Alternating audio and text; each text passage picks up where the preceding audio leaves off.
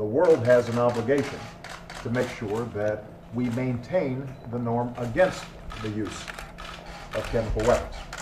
Now, I have not made a final decision about various actions that might be taken to help enforce that norm.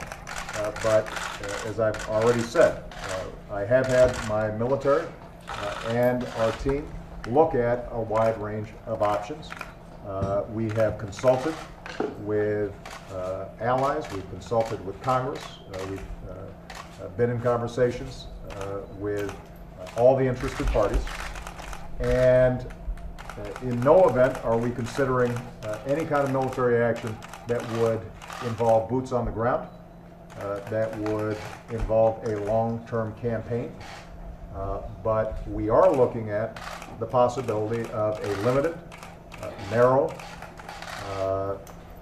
act that would help make sure that not only Syria but others around the world understand that the international community cares about maintaining this chemical weapons ban and norm.